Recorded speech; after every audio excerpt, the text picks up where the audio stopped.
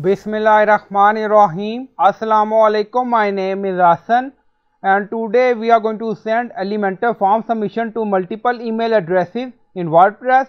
Before starting work, it's my request, please subscribe my channel. Thank you. Now back to our work. So we are using Elementor Pro plugin. So we are in Elementor form. So click on it. On left side you see content style advanced. In content you see form field. So scroll down and then you see email. So click on it. So we are in email section and then you see two fields, and when we hover on it you see separate email with commas. So you can add multiple email addresses separated by commas. So we are going to add it.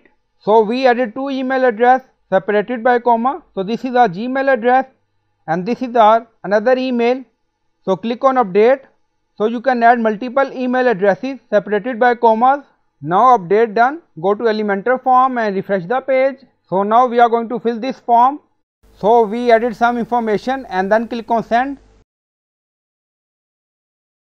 And then you see message, your submission was successful. So now go to Gmail to check. Now you see we received this email from our website Elementor form. You see all detail we added. So you can add multiple email address in email section separated by commas. So I hope you like this video. Please like, comment, share, subscribe. Thank you for watching.